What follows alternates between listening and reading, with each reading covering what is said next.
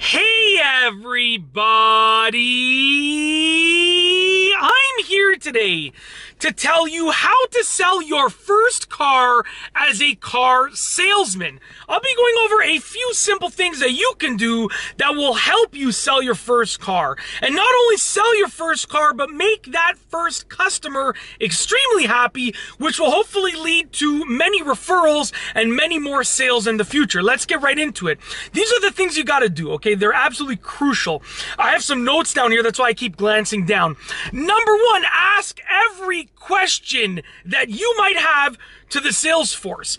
There are likely other people on that same sales force that have been working for more than 10, 20, even 30 years. They know all of the ins and the outs, okay? So think about every question that you might have. Make a long list and ask every question. And that's because when you do better as a salesperson, the dealership does better overall, which means everybody does better. Everybody makes more money, everybody's happier, everybody's making more customers happy, okay? So ask every question possible to the sales force. Most likely they'll be happy to answer your questions for you, okay?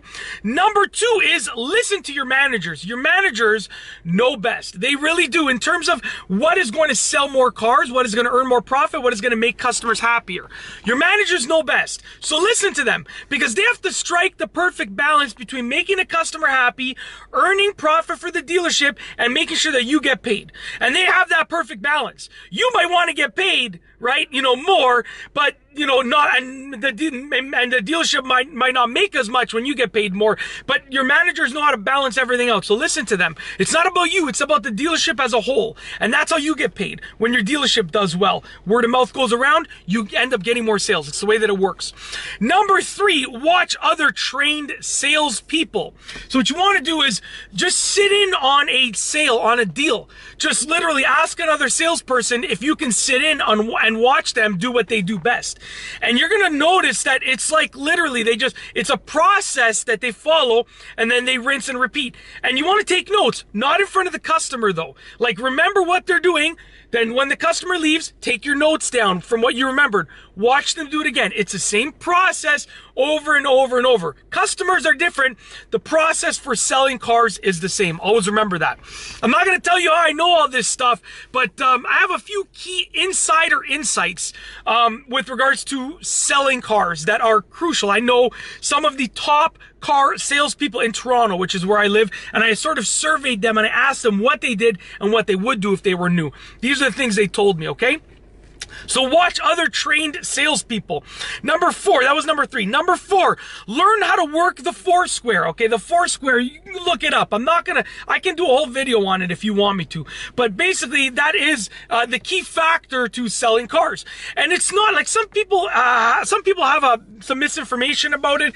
The key factor with the Foursquare is not to try and make more profit from a customer. Some people think that that's the purpose. If you think that's the purpose, get out of car sales right now. You're not going to make it, okay? Not in this day and age. Maybe in the 70s, sure, not now, okay? The key factor in the Foursquare is just allowing the customer to see all of the aspects and all of the options. And then they can choose whichever one works best for them. That's the key there. Don't try and make more profit off of customers with the Foursquare, okay? You want to show them all of the options. It's literally as simple as that, okay? Number five is learn how to figure out what the customer actually needs. If a customer is coming in for an SUV, they have 3 kids, they want a big SUV, don't try and sell them a sports car convertible. Come on, like, you're not going to last long if you do that. You might make an extra couple grand profit for the dealership and a couple $100 for yourself, but don't try and sell them what they don't need. They won't come back to you. They're going to be unhappy. You want people coming back. If you sell a customer car when they're 20, you want them coming back every 10 years for the rest of their life. That's the idea here. That's the idea, okay? Whether they're buying a new car, a used car, an SUV, a sports car, doesn't matter. You want them coming back to you every 10 years for the rest of their life, okay? Or if you have someone that's leasing every 4 years for the rest of their life. Very simple. So learn how to figure out what the customer actually needs. You want to survey and figure out what they actually need, okay? Last but not least is number 6, which is bring it all together. Once you've learned all of those things, All that you have to do is get a customer that walks in there. Every customer that walks in is going to be at least potentially interested. I'll admit, I've walked into dealerships to just check out their cars because they have nice cars. But I know at the back of my head, if I can't afford that car now, I will be able to afford that car in the future. And I'm going to be going back to that dealership. And guess what? If you help me, even when I wasn't really ready to buy, even if I come back 10 years later, if you still work there, I'm looking for you. I'm going to give you the deal. And I'm not asking for a discount. You're getting all that profit. Okay? A lot of people are like me, believe it or not. They like to sort of pay it back, okay, into the world. So with that being said, customers are going to come into the dealership. You want to just use everything that you learned to give the customer what they actually need and want, okay? Allow them to see their options with the 4-square method, okay? And just allow yourself to work yourself as a salesperson. You're not trying to sell them something like and earn a lot of profit for them. You're trying to get them to walk out the door with a car at a decent price, or you make the dealership a decent amount of profit and you get a pretty decent paycheck, okay? And then yes, there are going to be occasions where you end up profiting huge and you end up making an extra bonus, and there's going to be those circumstances. But you need to sell 10 cars while making a decent amount of profit in order to get that one where you're like, wow, I just made like 4 G's today. That's beautiful. So, okay, it's as simple as that. It'll come, it'll happen, but you got to sell a lot of cars. It's the way that it works.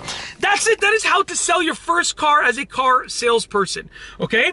Basically, you want to learn as much as you can. Spend your first couple of weeks just learning. You're not going to make a dime. You just learn as much as you can. You're not going to sell a car, I should say. You might get paid, but you're not going to sell a single car.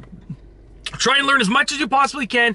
Bring it all together. Every customer that walks in, sell, sell, sell, sell, sell. Give them what they need. Convince them that this car is going to be what they need because you've learned how to figure out what they actually need. And that's it. If you like this video, please be sure to give it a thumbs up. Let me know what you think down below as a comment. And of course, be sure to subscribe for more great videos just like this one. And that's all I have for you today. Thanks for watching.